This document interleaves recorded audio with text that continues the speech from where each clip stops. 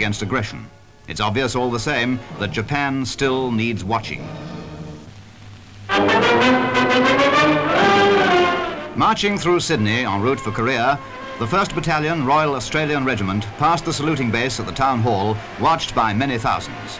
The Governor-General took the salute from the 1,400 men, now off to fight for the United Nations against communist aggression. 150 New Zealand gunners were going with them.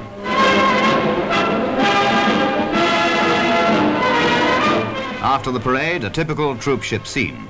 When the troops had gone aboard, friends and relatives were allowed onto the quay, each one of them eager to say a last personal farewell if possible.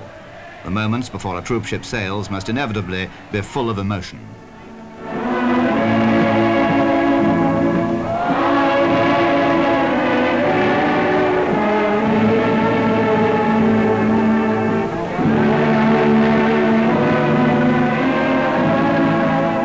The soldiers waved cheerfully from the ship, but mothers, wives and sweethearts wonder when they'll see their men again.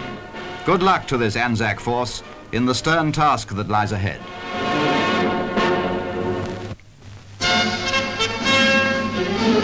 The South Bank exhibition